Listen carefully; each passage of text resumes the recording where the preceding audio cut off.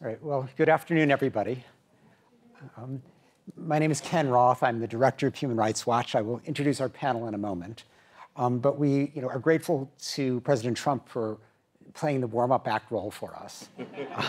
But we were counting on sort of more of the audience transferring over. But we at least, we know that we have a good audience online, and we appreciate all of you for your loyalty and interest.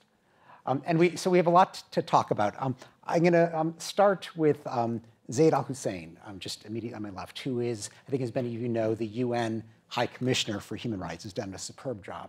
And let's just get the big topic off the table. What do you think about what Trump just said? Yeah, from a human rights perspective, I was quite disappointed because I thought there were more issues that he would give us to mull over. The one point that really stuck in my mind, and he said the same thing at the UN in September, is that he urged all countries to pursue their own interests, almost without reference to the fact that if you do all of that, if each country is narrowly pursuing its agenda, it will clash with the agendas of others. And we will take the world back to 1913 once again. Power politics, interests to be pursued at the expense of values or rights now. And it's just not possible that you can do that without it all coming apart at some stage and people suffering grievously. So it doesn't hold intellectually to make that argument. Ethnic nationalisms, chauvinistic nationalisms, a sense that there is a supremacy within communities determined on the basis of color or ethnicity, and that others are somehow lesser people, or that certain countries are somehow morally superior to others. That's what always gets us, or seems to get us into trouble. It's the script of the 20th century, at least the early part. But I was in the Balkans during the war, there in the early 90s or mid-90s, and it was also part of what we saw at the end of the last century. And we simply cannot go back there. So I simply don't understand how you can make that argument and then speak of love and harmony for all peoples. It's just incongruous. Obviously, Trump is not the only one making these kinds of arguments. That's right. And you see this as you travel around the world. Can you talk a bit about how you see this rise of authoritarian populism as a threat to rights, and what kind of response you're seeing to it that's been effective? Well, it's deeply destructive. I mean, it's not anything new. When you go back to that famous mayor of Vienna, Karl Lueger, in the 1890s, who was the first to really instrumentalize in Europe anti-Semitism for a political end. And he was asked, you have Jewish friends, why are you so anti-Semitic? And he said he didn't see them as, the Jews that he was discussing. And one has to recall that when Hitler was in Vienna in 1912 and he went to one of the speeches, it formed the cornerstone of his own sort of deeply embedded sense of anti-Semitism. And from that, emerged something very toxic. And it's these toxic narratives that develop out of a chauvinistic nationalism or any sense of exceptionalism that drives us into the ditch as humanity. And so, no, we need to base our rhetoric, we need to base our thinking on the rights of everyone. We have to sort out our problems, yes. We shouldn't leave people behind. But we shouldn't look for solutions at the expense of those who are already marginalized or weak. And what we're seeing in Europe recently with the formation of a coalition in Austria, and I have to say I read the document between the two parties, and it's worrisome there because it has within it, I mean, the xenophobia is clearly there. And there is a sort of sense that Austria now may start to tack following Hungary and Poland in its sort of anti-European stance. It's sort of dressed up there as, of course, a public face to the Chancellor here, where he seems to be pro-European. Although when you look at the details, I worry about it. So we see these trends in Europe and elsewhere, of course. It's very evident around the world. Right. Well, let's go to one of those elsewheres, and I'm going to turn to Wei Wei Nu, who is an activist from Myanmar, who is also Rohingya, and whose people have suffered, probably most dramatically in the last year from the kind of outbreak that Zaid described. Could you maybe just let the audience know, what happened and how did we get here, not just with respect to the Rohingya, but more broadly within Myanmar? Yes, thank you. What's happened, I think, I don't need to explain too much. It's been all over the news in this for at least for a few months, and it's become one of the worst humanitarian crises in the world, and the Bangladesh basically become the largest numbers of refugee recipient country. So I think it is what's happening in Burma. It's actually as a result of this ethnic nationalism, which has been seeded and cultivated for decades by the dictatorship in Burma. And as you may know, Burma was under the military dictatorship more than 5 decades, and military has ruled this divide and rule policy. At the same time, there was a cultivation of ethnic nationalism, basically promotions of Buddhist supremacism and Buddhist Burman supremacy in the society. And that is that fundamental, the rise of the nationalism is actually enable the crisis to become bigger and bigger, and which end up as it is described at the High Commissioner Office report last year in February as amount to crimes against humanity. And basically, the entire Rohingya population has been under the threat of their existence, and at least 2/3 of the population has been erased from their homeland, and almost more than 300 villages in northern Rakhine State where Rohingya have been living. More than 300 villages has been burned, and many people were killed. There were very horrific reports on the sexual violence and arbitrary detentions, and all kind of abuses has been ongoing and faced by these at least more than 600,000 refugees within 5 months, and it's still continuing, and it can continue. As I said, it is because of because of this the rise of the Buddhist fundamentalisms and nationalisms in the country, while the society is accept this kind of horrific violation to a community or to a group, while society itself is have ignorance on those kind of crimes, and while there is huge number of huge denial of the what's going on, what's happened to the next door or in our neighbor inside the country plus outside of the country, and it's allow the perpetrators to continue and to really create the largest humanitarian crisis. I think this is where we are right now. Yeah. Wei, I think many people are surprised by the concept of a Buddhist extremist. People tend to think of Buddhism as a nice, peaceful religion, and not as including elements that are spouting hatred. But could you talk a little bit about how Buddhist extremists played out the 969 movement and the like, and particularly the role of Facebook in fomenting this hatred toward the Rohingya and other minorities?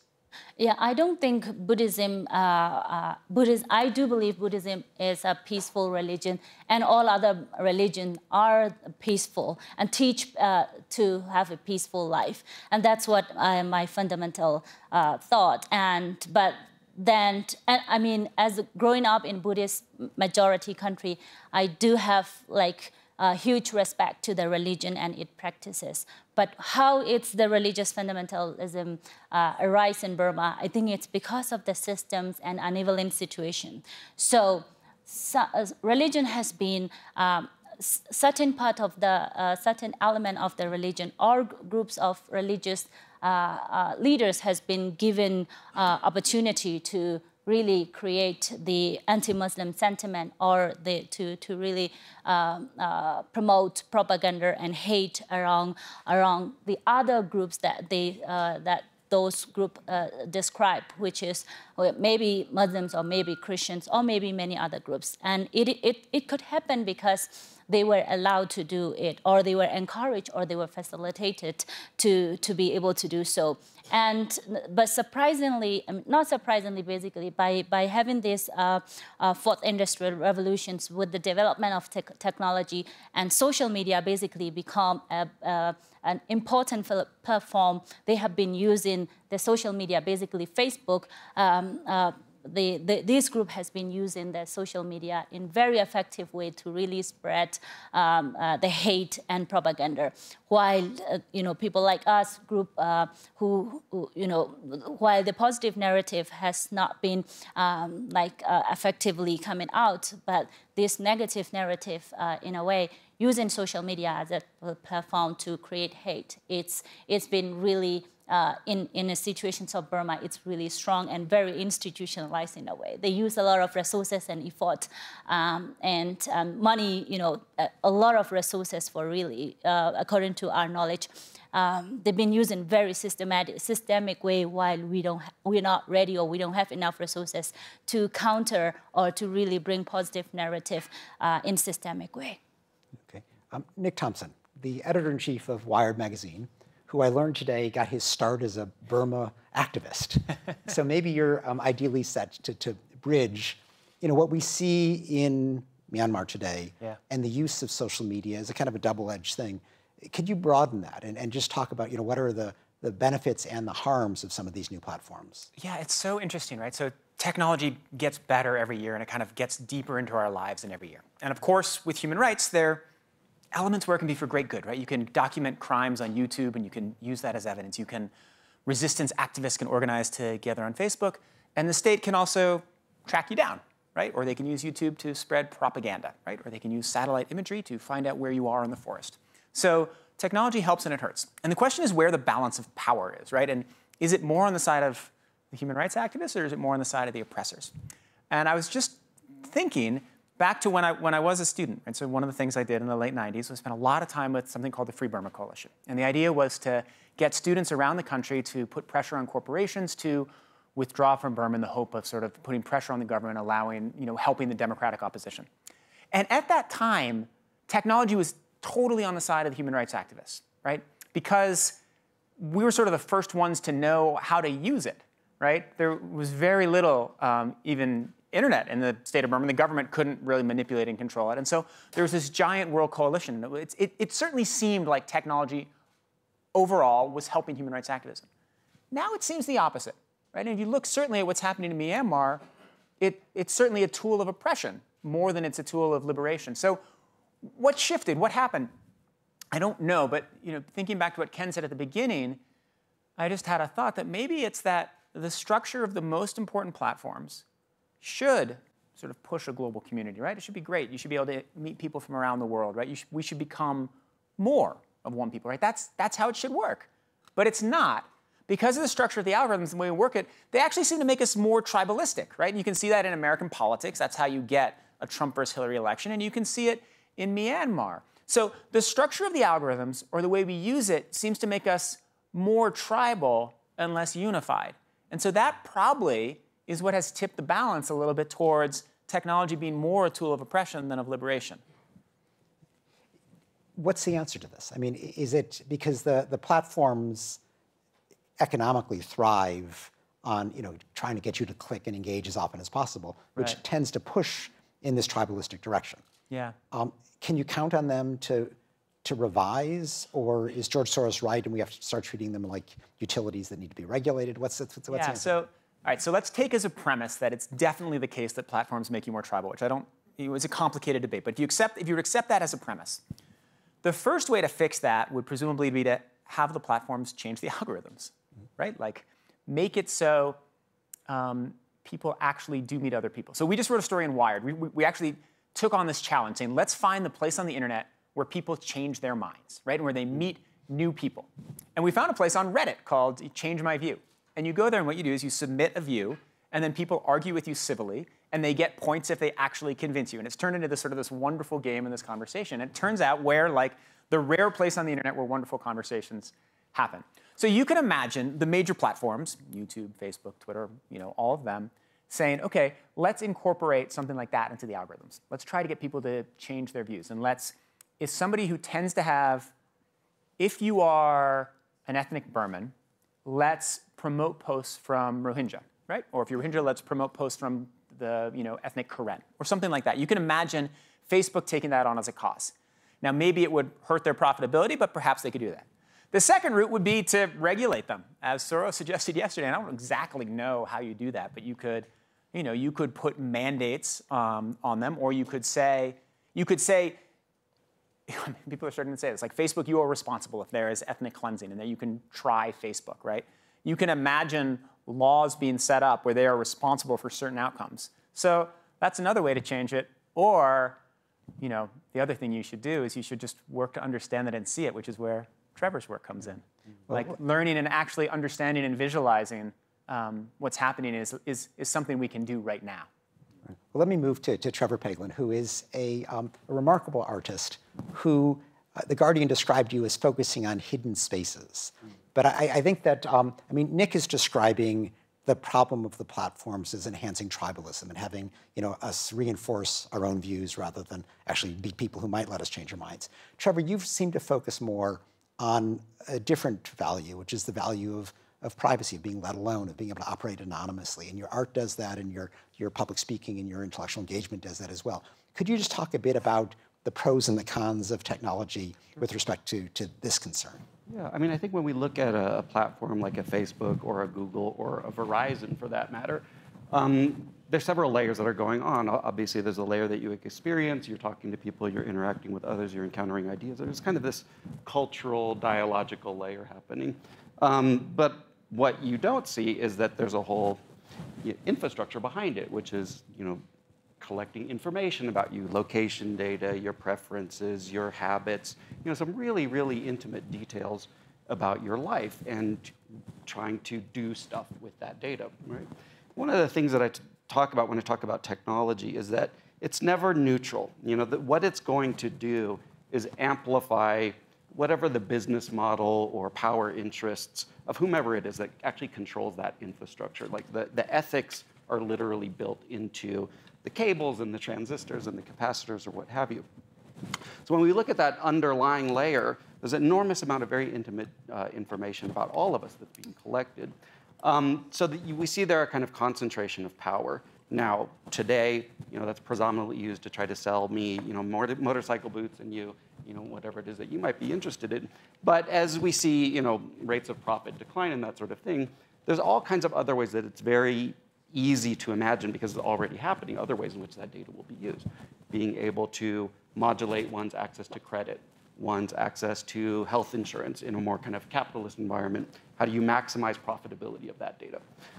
In other environments where you have more state control or kind of state centralization, you're going to see that data being used, as in the case of China, to modulate one's, things that we would think of as civil liberties, one's ability to travel, one's ability to participate in public. Do you want to just describe the social credit system a bit so people? Yeah, so China has implemented a system that is supposed to be widespread by 2020, which monitors all the citizens' online activities and gives you points or deducts you points based on how much of a good citizen you are. If you say nice things about the government, your points go up. If you go to work on time, your points go up. If all of the behaviors that one engages in that the state wants to promote, allows you more access to travel, to get visas, to get access to better schools, discounts on movie tickets, all kinds of everyday things that one does in life. And the other thing that it does is looks at who your associations are. Are your friends people who have good credit scores? So what this does is basically, in a way, modulate one's de facto rights, within that society. And it's easy to single out China because it's a very clear example, but something similar is happening in Europe, in the United States, in South America, all over the world, which is our ability to, again, get access to things like credit or health insurance, which we need to be able to access to participate in the society to one extent or another, are also modulated in those kinds of ways. And because they collect so much data on us. Because they collect so much data. Because they collect so much data. For example, if you're a Fitbit, you can sign up for a program where you get a discount on your health insurance because it can monitor, how often you go to the gym and that sort of thing. So this kind of dynamic is going to become more and more widespread. And I think the question that it suggests is, do we need a new conception of human rights in this, emerging landscape? Do we need to think about what parts of our everyday lives should not be subject to data collection or to have consequences? I guess I think about my own life when I think about myself as a teenager. Like, I broke laws, I didn't go to school, I did all kinds of stuff that, if I was alive now, would have negative and very long-lasting consequences for my ability to contribute to society. And so I think about the future. How do we create an equitable future in which people do have equal access to the things we need access to in order to participate in society? All right, let me bring all of you in now and be a bit prescriptive, because in a sense, we're seeing different sides of this problem. We see that these platforms, on the one hand, can do tremendous good. They are a way for like-minded people to communicate. They're a way to challenge governments. It's very difficult for governments to do things secretly anymore because everybody's got a mobile phone and can take a picture. So they are empowering, but they also tend to make it easier for divisive, hate-driven language to spread. They do tend to divide us into categories.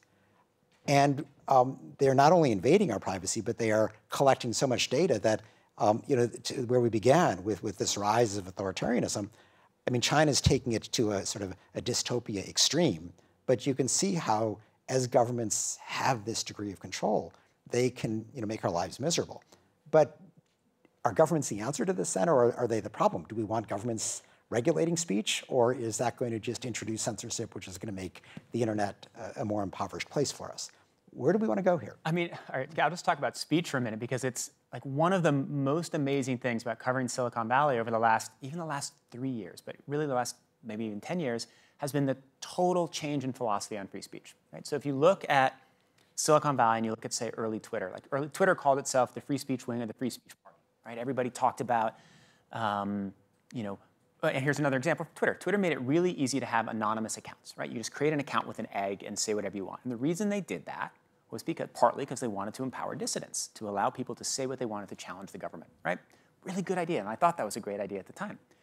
But now we've seen what happens, right? So you allow people to have egg accounts, and suddenly it's trolls, or in the worst case, it's like state-sponsored bot armies, right? And so suddenly it turns out this thing that was invented kind of maybe to help speech and kind of maybe to help human rights can be used to completely abuse it. So what's happened in Silicon Valley is a total flip, right? And so now nobody talks about free speech the way they did 10 years ago, or at least none of the people at the platforms. They talk about wanting to sort of structure speech and encourage kind of speech. And in fact, Google and Instagram have implemented algorithms that automatically filter speech, right? That get rid of what they call toxic comments. But it's not hard to imagine an algorithm designed to identify toxic comments being used identify, I don't know, pleasant comments and elevate them, or anti-state comments and like that. So there's a total change.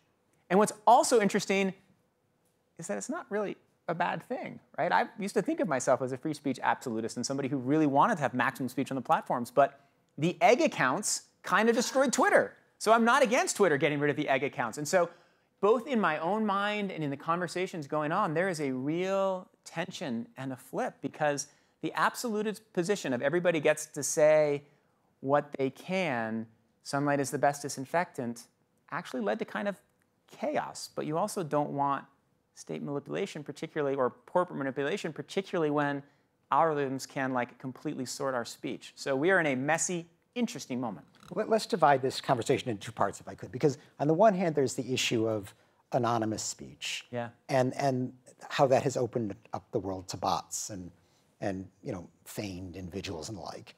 Then separately, there's the problem of hate speech, divisive speech.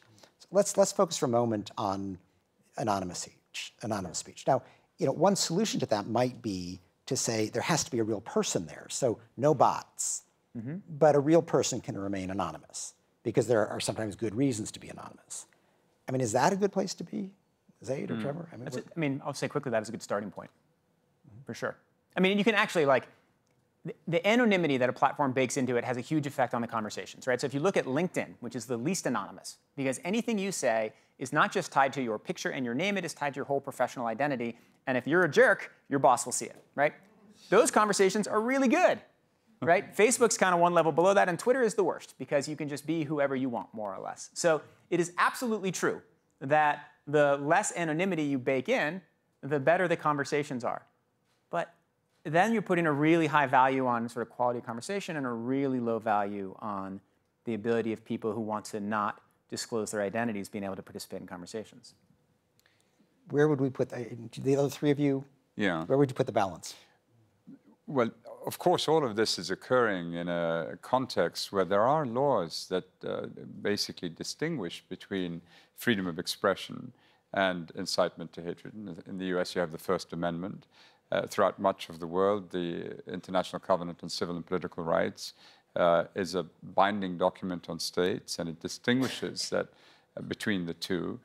There is no fine print in terms of how you get to these gray areas, but we're working on formula for this. And I'm beginning to think if we convert it into mathematical formula, we could probably find the algorithms for that as well. And states do have an obligation to keep a very wide berth available for freedom of expression, the maximum extent. But once you begin to move a whole population to the extreme. So the thinking is, of course, that it's the best check against tyranny. You know, have all this cacophony of sound and discussions raging back and forth. The danger with the social media is that it's not that you have one or two outliers that you get used to, you know, spewing out some stuff, which is all right, let them do it, we can take it. It's when suddenly there's a density of hatred that has moved center to the right or extreme left or wherever it may be, that then poses an overall threat to the entire society, and then you're in huge trouble. And the laws are there, and it's just understanding, you know, how the law applies. And what was remarkable to me, being in Silicon Valley in September, is I didn't get the impression that those who determine what is on and what content comes off are really aware of the applicable legal standard. And it's a matter of sort of informing them and then getting to the engineers, getting to the companies and saying, look, you're not just technologists, you're not just working on algorithms, you're actually contributing in some way to the maintenance of the well-being of humanity. And so be aware of your responsibilities, for goodness sake, you know, because you can create amazing good for us, and you can create amazing harm.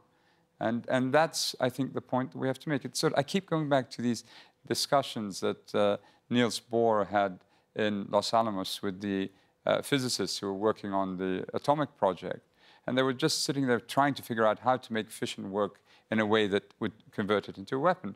And they were so determined to make it work. And he kept saying to them, think about the consequences.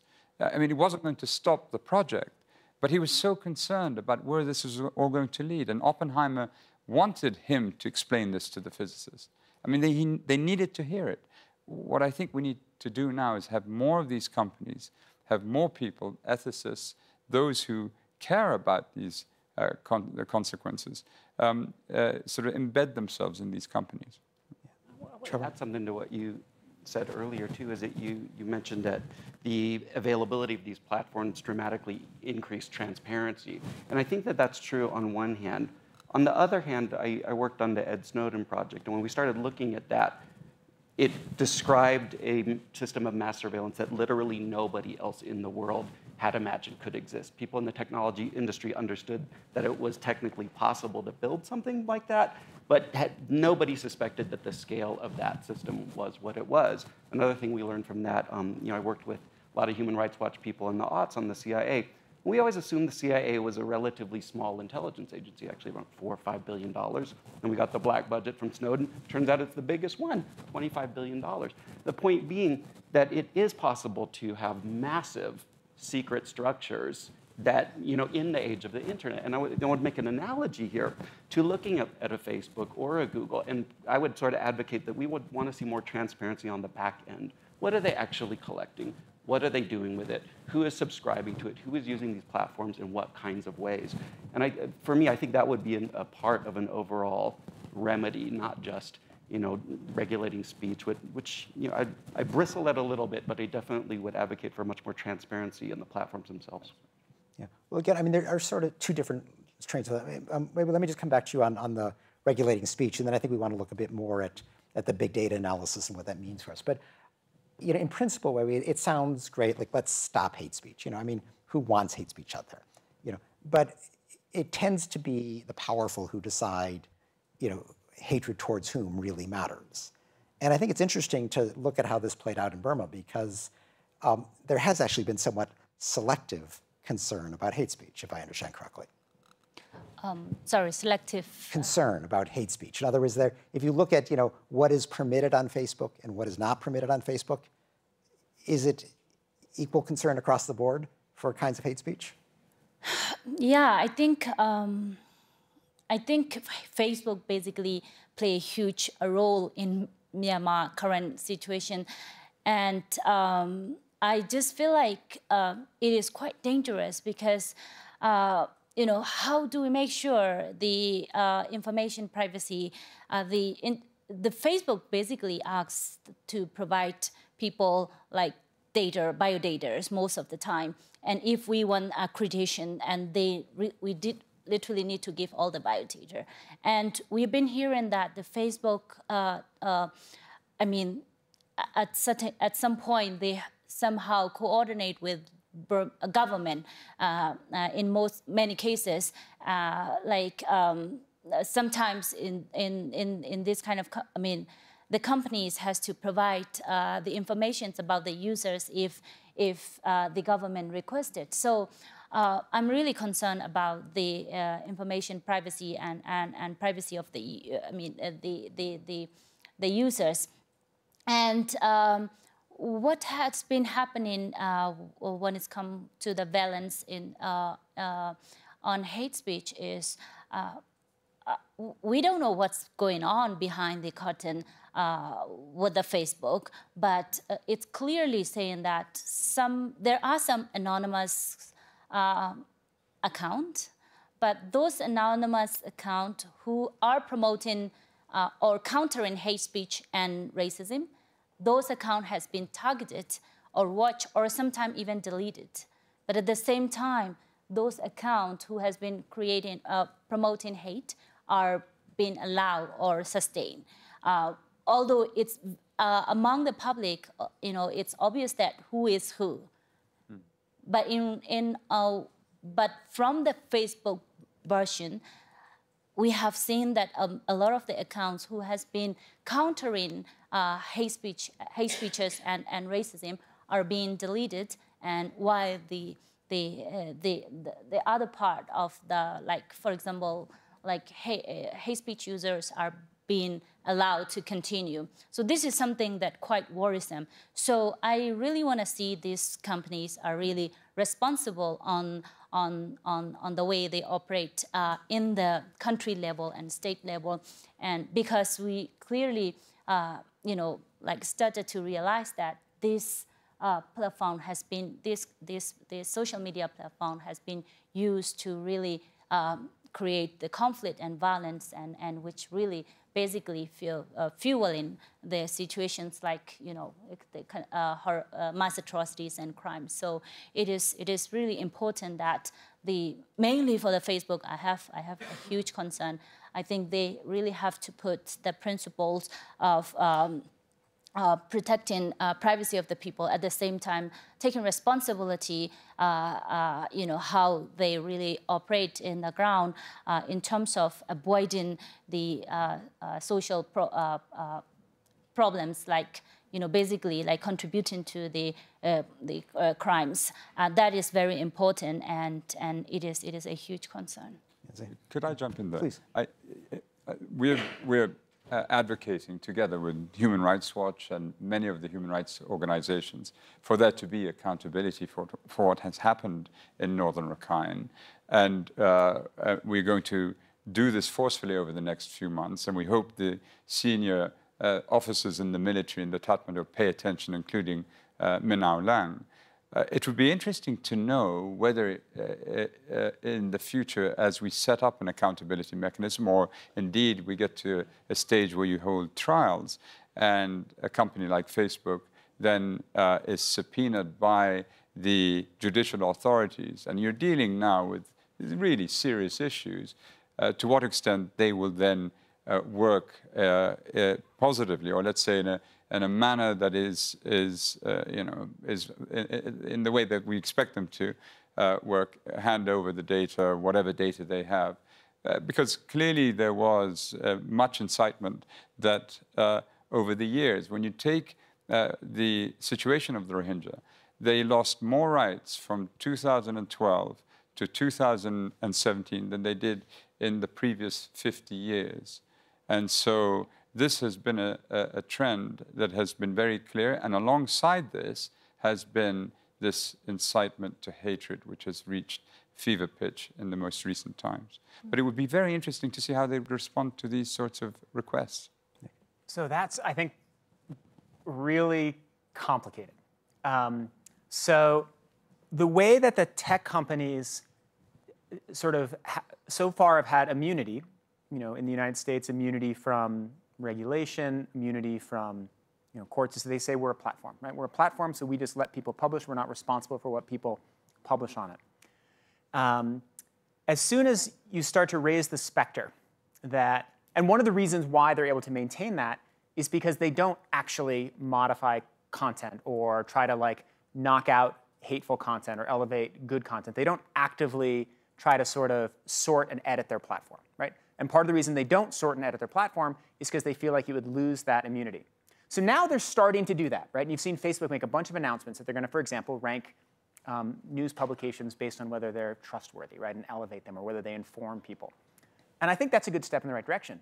But the risk is, once they start to do that, they could be more liable for things like human rights trials or government regulation. So the risk is, if you start to talk about the possibility of subpoenaing them for human rights violations, their position might be, we're going to back off completely. We're not going to do anything to try to sort and filter the content. We're not going to try to, introduce you to people from an ethnic group you don't know, or elevate more informed content, because we've got to maintain our platform excuse. So it's a really interesting way that it could incentivize good behavior, and it could actually incentivize bad behavior. Yeah. Although there may also be a difference. I mean, what you're talking about is liability. So if you're, nobody holds the phone company responsible because I made a phone call saying, Zaid killed his neighbor. Right. And so, but they could hold Wired responsible if you print that, because you made an editorial decision. Right. So where are the platforms? Where is Facebook in between? Right. And so in the particular case of Myanmar, if what Facebook is doing is actively colluding with the government to delete dissident accounts and elevate oppressive accounts, then screw them, right? If what they're doing is they have an algorithm that, because of the way it's evolved over time, sort of promotes tribalism and possibly sometimes hatred, then work to kind of fix the algorithm. So it depends on what exactly they're doing, how I feel on this issue. Maybe screw them is too hard. I mean, they are complying with local laws, but they should not do that if they are in fact doing that, which it sounds like they are. Yeah, I mean, also I think when we say Facebook deleted an account, I'd be really surprised if Facebook did that on its own. Because I mean, after all, it's the Burmese government that is now prosecuting 2 Reuters journalists for hate speech against the government because they were investigating a mass atrocity against the Rohingya. So I think we have to recognize that these platforms operating in various countries are very susceptible to government interference. But I think that's a very different thing from the idea of turning over data. But that also raises questions, because it sounds great to turn over data to help prosecute crimes against humanity, by all means. But what happens when China says, turn over your data, we want to know who that person is who was spewing this anti-government rhetoric? And right now, the platform answer is, keep your data out of China. It's not here, we can't give it to you, sorry. Which is a good answer, but China's saying, you want to operate here, you got to put your data here. And then the companies risk being complicit in not only censorship, but actually prosecution of people for being dissidents. So I don't, these are complicated issues. They're complicated issues. And you remind me of Venezuela. This month, they arrested two people under this new sort of anti-hatred law. And on the face of it, you would think, well, it's not bad to have a affirmation that incitement to hatred it's unlawful, but it's being applied against those who are criticizing the government. And so you can see the way that this is all being manipulated. Yeah. I mean, look, whenever you have a situation of power, the powerful tend to protect their own. And so the governments that enforce hate laws tend to protect the powerful first. Right. And it tends to be the minorities, like the Rohingya, who get screwed in the process. Right. So it's, and that's the difficulty. But on the other hand, I mean, if you say, okay, let's just ask the platforms to do that, you get into the liability issue that Nick is outlining. Or, I mean, as Trevor's saying, do we trust these platforms? I mean, and is there a way we can introduce, more popular control in them? Is there, I mean, what are your prescriptions, Trevor, in terms of, is there a way that we can actually, through, more nuanced, refined consent, recapture some control of these virtual identities that are being created for us, and that with big data analysis, in many ways, are probably more important than just our physical identities walking around? No, I mean, this is something I think about a lot. And I'm going to say something that's going to be very unpopular at WEF, but I don't think that there's market solutions to this kind of stuff.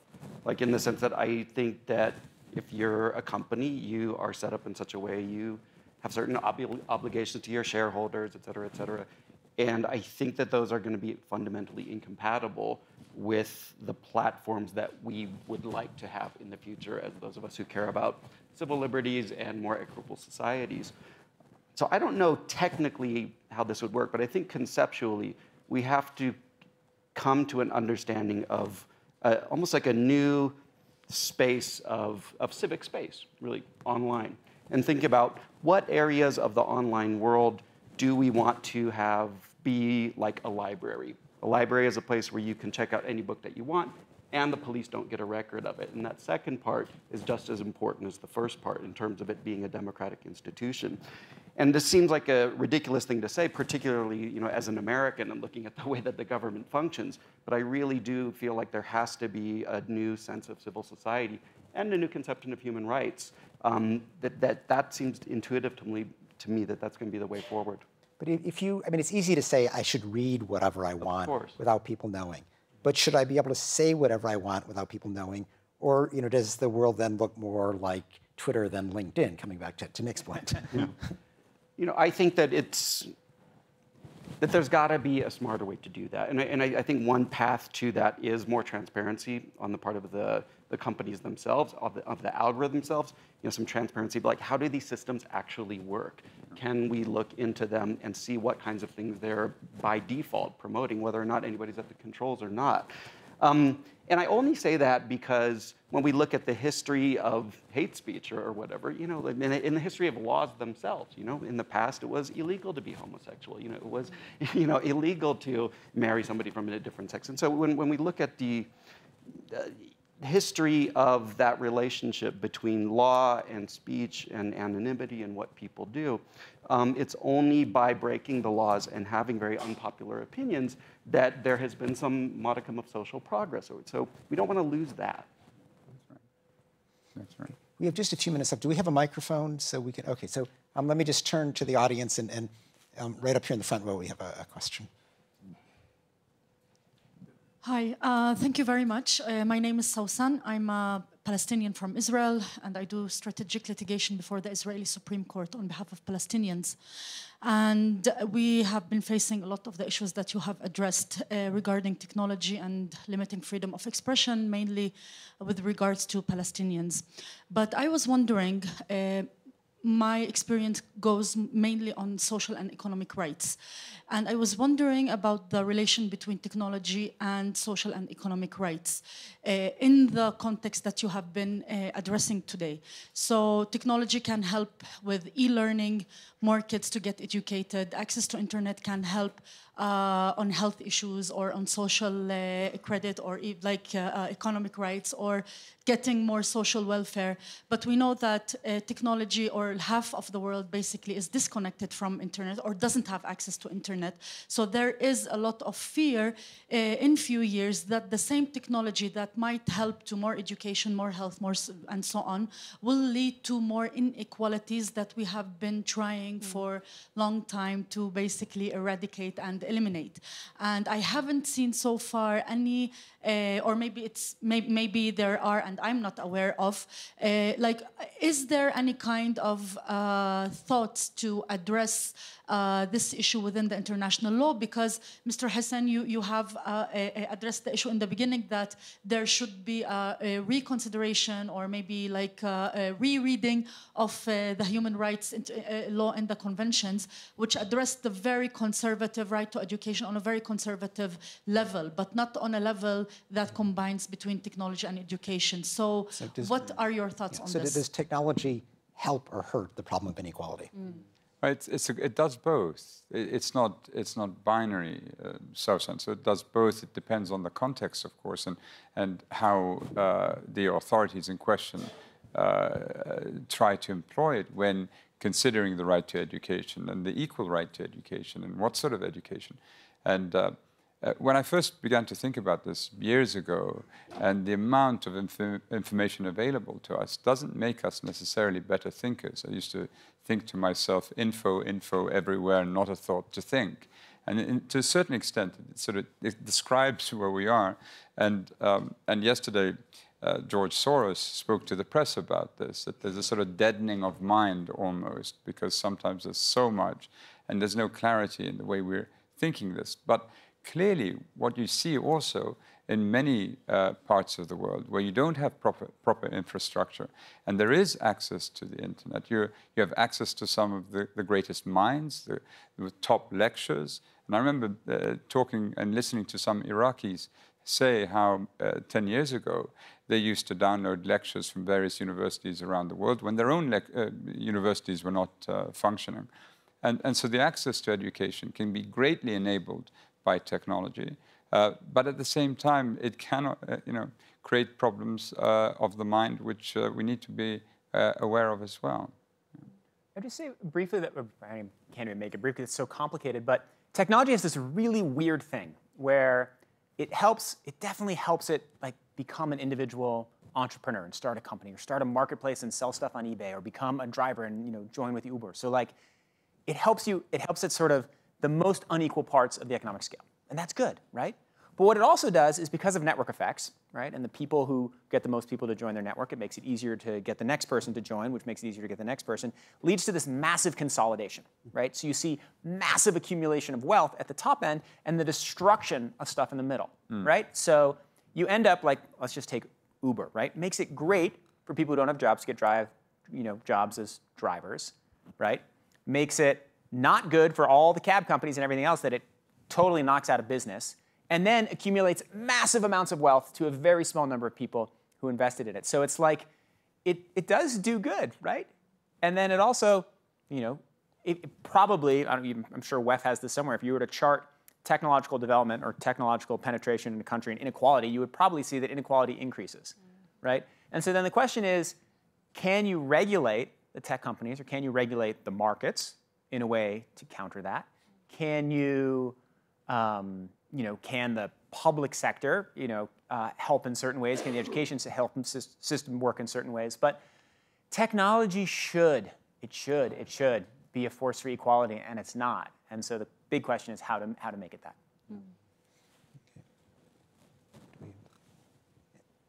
Yes, right up here in the front, John.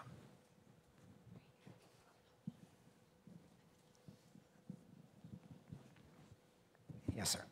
Thank you very much. My name is Paulo Kumu with the Africa Platform based in Nairobi. And you speak up a little bit, please. I just listened to this conversation and I'm wondering, other than this being the choir, I am wondering whether we need to begin rethinking how we advocate for human rights. And I've got two reasons for this. One is I think those who are in civil society, we are still caught up in this belief that we had since our founding, that there's something called public sector, there is private sector, and there is civil society. But what you've noticed is that those businesses and companies have merged. Businesses and governments merged a long time ago. They got married, they had a wedding, and they're living happily ever after. But we still don't see that. So we still think that there's some regulator somewhere who needs to do something. There is some private sector who needs to do something. But just listen to any government leader speak. and they speak the language of business almost right from the beginning. You didn't hear that earlier today, did you? Yes, listen. Do the same with any major whatever business person, and they could be seated on a political stage and they will say the same thing. So I'm wondering whether those of us who are in human rights are still stuck in the old mode, and then maybe we need to rethink who we advocate with. So that's the first part. But the second part is the tendency to go to the top layer advocacy. So there's a lot of conversation here about what Facebook is doing, but nobody's talking about the consolidation that people like Amazon are beginning to have. Nobody's talking about how much power Google is now using to decide what we see and what we don't see. If you were to open every website, including that of the Human Rights Watch, the very first thing that you see is we use cookies. And these cookies is to help us enhance your experience. But actually they are saying what we want to do is to capture your habits and then use that to make whatever decisions we had. But we don't seem to see those subtle things as building up to the massive things that now Facebook do. So they start off very nicely, but we don't seem to see them starting that way. But when 2 or 3 now become massive and then they now become an issue, we focus on those. But literally all of us here are guilty of capturing information. Sometimes we pretend that we are seeking people's information, but what we simply do is that we entice them with nice knowledge and nice information, but in the process we capture a lot of things. Is in that not an abuse of human rights? Okay, Trevor, I think this makes sense for you. I mean, on the one hand, we have this, can you trust government to regulate business when they are so aligned in interest? And how do we enter into that and gain control? Yeah, no, I mean, I think that is the question, right? I mean, and especially in a society like the US, where it is such an intensely neoliberal kind of setup. I think there's some positive directions people are trying to figure out.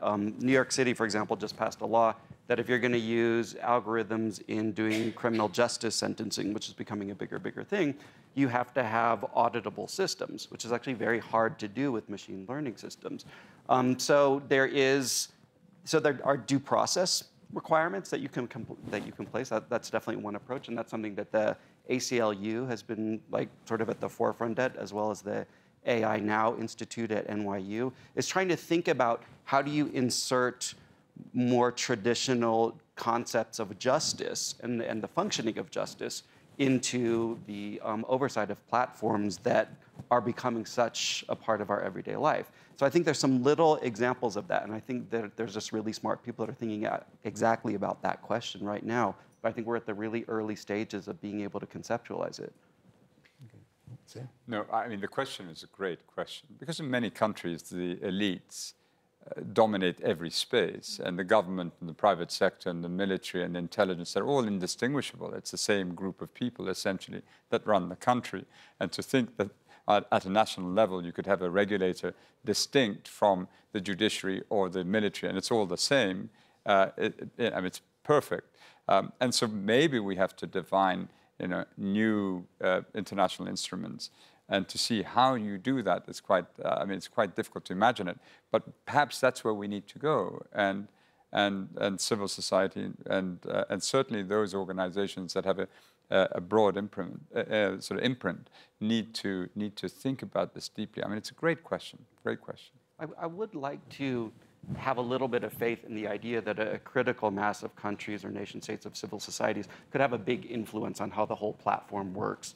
In other words, if a kind of mass of people got together and articulated a series of guidelines, I think that those guidelines could become much more widespread, just simply as a result of the fact that these are planetary scale infrastructures. Yeah, and it probably is going to take a bottom-up approach like that because top-down is just too captured at this stage. Yeah. And then we had a question up here, yes. Thank you. I'm Mike Abramowitz from Freedom House. Thank you for a great panel. I just wanted to pick up on the gentleman's question about the business community.